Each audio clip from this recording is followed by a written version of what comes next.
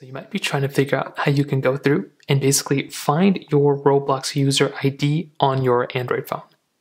Now doing this is pretty basic. You want to first start off by going inside of your Roblox application like this. And then what you want to do is you want to click on the bottom right until you see this more option here. And you want to click on your profile icon right here. Now when you do that, you'll come into this page. What you want to do is you want to click on these like squares that are right here. Next to edit profile, there's going to be this like little squares. You want to tap on these little squares and you'll see this little option here that says share profile link. Tap on share profile link and then you'll have this massive link that basically comes up. What you want to do is you want to copy this link and you want to paste it somewhere. So anywhere you can go and paste text in, you want to go and find it. So in this case, I can just paste it into Google Chrome.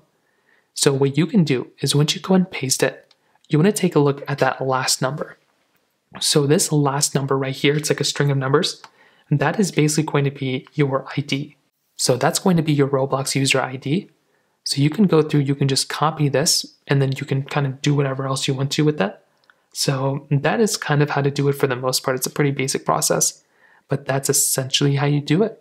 If you have any other thoughts or questions, please let me know in the comment section below. Hit the like button, that'll mean so much, but definitely hit that subscribe button. More importantly than everything else, I love every single one of you guys. Hopefully I'll catch you guys in the next video. Peace out till then.